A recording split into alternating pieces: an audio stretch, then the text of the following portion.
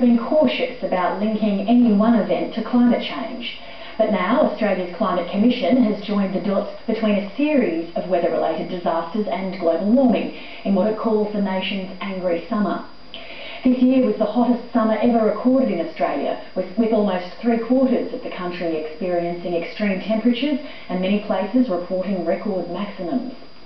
In December, 3 states, Tasmania, New South Wales and Victoria, battled major bushfires which burned through thousands of hectares of scrub. January was the hottest January on record. There were 7 days running where the average daily maximum for the country was more than 39 degrees. Just weeks later, Queensland and much of northern New South Wales were underwater as record rainfalls caused extensive flooding. The report was released by the Chief Climate Commissioner, Professor Tim Flannery. He joined me in our Sydney studio. Professor Flannery, in this report, what link are you asserting between extreme weather events over the past summer, fires, floods and so on, and climate change? Well, there are really two aspects to that. One is that everything we're seeing is consistent with what the climate scientists have been telling us now for decades, and it's very consistent with the physics and chemistry we know, the way the Earth works.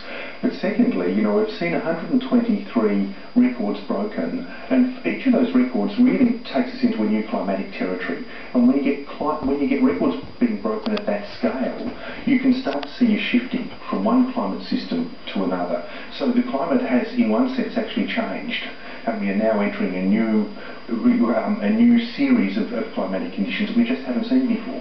How do you know that the new climatic conditions are responsible for the extreme weather events? How do you know that it's just not some combination of meteorological circumstances? Sure, look, the studies suggest it's a 1 in 500 chance that this sort of stuff is just normal. This is way outside the range of anything we've experienced before.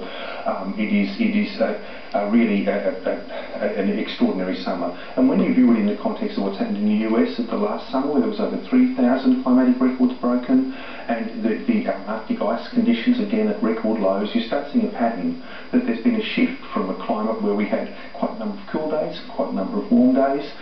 Now we're getting far fewer cool days, many more warm days, and a number of record-breaking hot days. Haven't we in the past been cautioned not to link individual weather events with climate change? And so, for example, how do you account for, say, at the moment in the United States, where on the East Coast they're standing by for an extreme blizzard, which is unusual for this time of year, something that would happen more like the dead of winter? Well, look, that's a whole very complex issue you've raised there. Just to go back to the point, though, about, is this one event or not? We're not talking about one event here, we're talking about an emerging trend.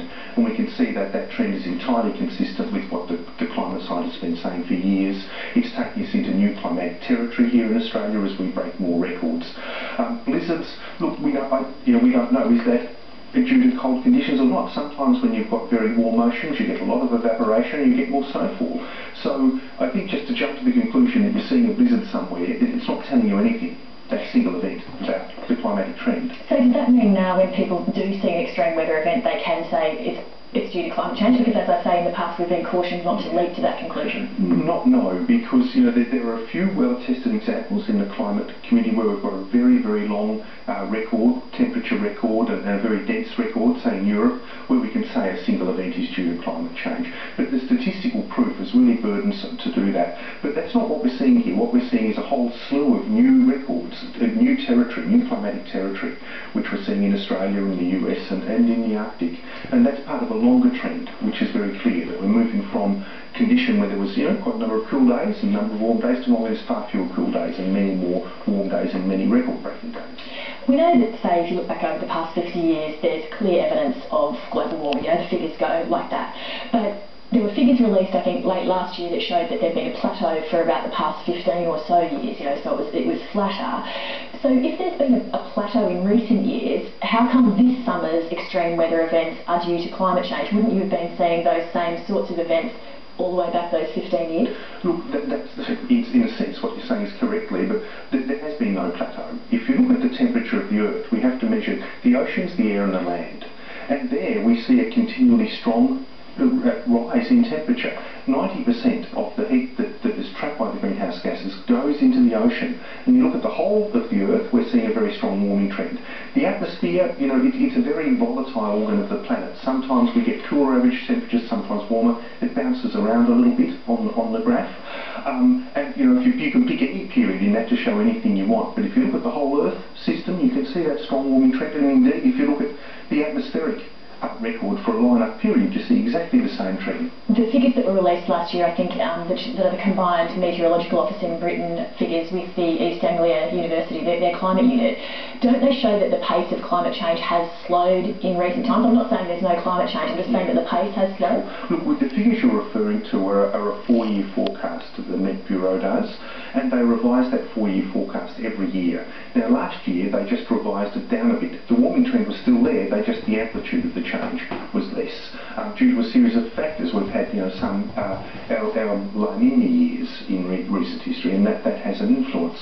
So the warming trend is there.